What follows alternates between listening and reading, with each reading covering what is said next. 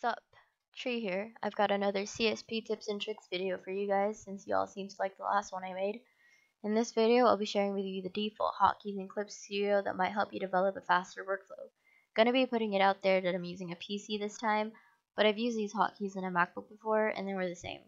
This one's gonna be different from the last video because I'll actually be rendering an artwork, and I thought it'd be easier if I just show you how it works. Alright, let's get started. Alright, so first things first, I've got a colored sketch prepared already. I drew this on Procreate on my iPad. These days I find it much easier to sketch on there, but when it comes to painting, nothing beats Clip Studio, so here we are. To zoom in and out, it's Control Space. If I want to change the brush size, it's Control Alt.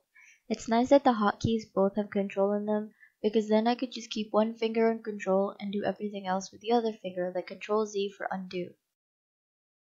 To use the eyedropper tool, just hold the Alt key, tap a color with your pen to pick it up, and then you can release the key and it will automatically go back to the brush or the tool you were using. Now that we know these hotkeys, let me take a moment to show you how it helps me paint faster.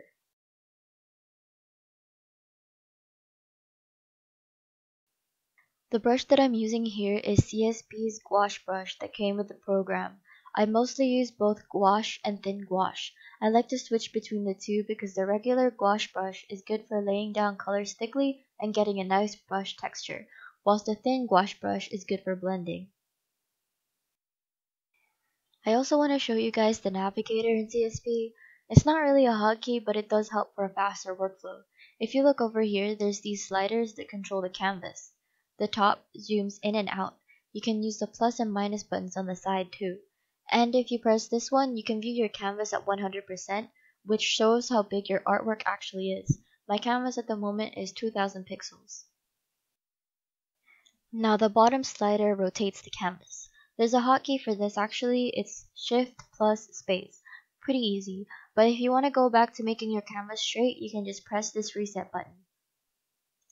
I tend to draw on the side like this, so it's easier on my wrist, and so I won't have to contort my hand in ways to color a certain part. I can just rotate the canvas so it's comfortable for me. What I also tend to do is flip the canvas horizontally. You can also paint upside down. I know my art teacher used to tell me back then that it's a technique to help you draw what you see instead of focusing on what you think you see. This was mostly for doing studies though. But yeah, I like to flip the canvas because it also helps you see the drawing from a different perspective and see if there's anything wrong with it. For me, sometimes the eyes look wonky if you flip it. At the moment though, it looks good to me either way, so that's calm. It's probably because when drawing the sketch, I flipped it a lot so it would look right. Oh, and another thing I forgot to mention is the spacebar. To quickly move around the canvas, just hold the spacebar. All the canvas hotkeys use the spacebar. So to recap, Control Space to zoom in and out, Shift Space to rotate, and the spacebar on its own to move the canvas. I just keep my thumb on the spacebar and move my pinky to either the Control or the Shift button to move the canvas however I want. If you guys want to know how I did the laces, it's a layer effect called border effect. You can change all the settings up here, and there's also other layer effects in this section as well. Make sure that you do this on a new layer because it will add a border to everything on that layer. I like to use it as a quick and easy line art shortcut. Here's a list of the hotkeys I showed you guys, and there's also two I forgot to mention, but they both just help with coloring.